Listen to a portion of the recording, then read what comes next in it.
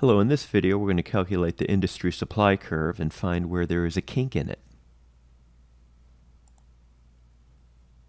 Consider the supply of firm 1 and firm 2 given by the following.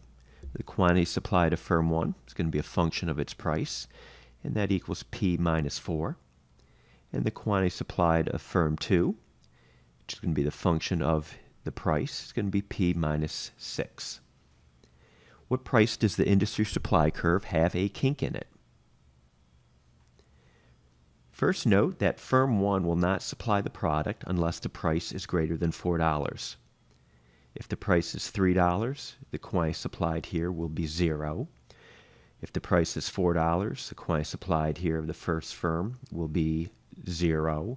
If the price is $5, finally we get a positive value. The quantity supplied will be 1.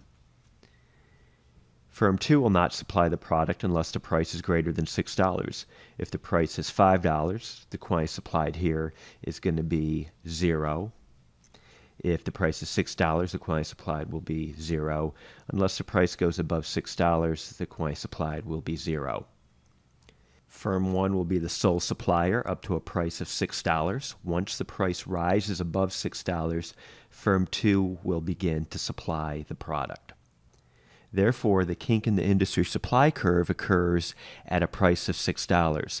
Any price after $6, higher than $6, firm 2 will enter the market, and we'll see here in a moment that that's where the kink in the industry supply curve will take place.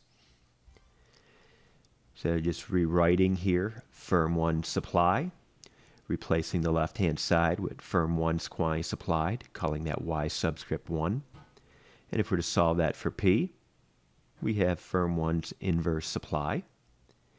And doing a similar thing for firm 2, replacing the left-hand side with the quantity supplied, or Y subscript 2, for firm 2.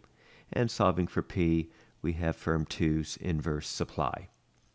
Graphing both of these functions, these inverse supply equations, we can see the vertical intercept for firm 1 occurs at 4.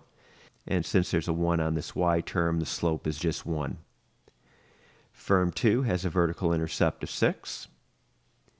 Price goes above 6, then firm 2 will be bringing a positive quantity supplied to the market, and the slope here is also 1. The industry supply, if the price is greater than or equal to $6, will be as follows. We get 2P minus 10, and again this occurs if price is greater than or equal to 6. If price is $6, for example, the total industry supply here will be 2 units. And if price is less than 6, the only firm in this market bringing a quantity to the market will be firm 1.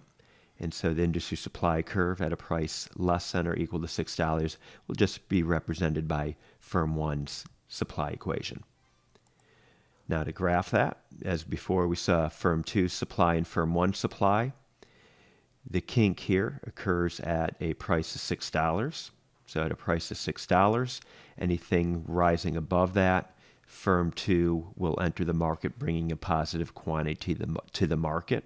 The industry supply curve will be illustrated by this red line here, these 2 red arrows.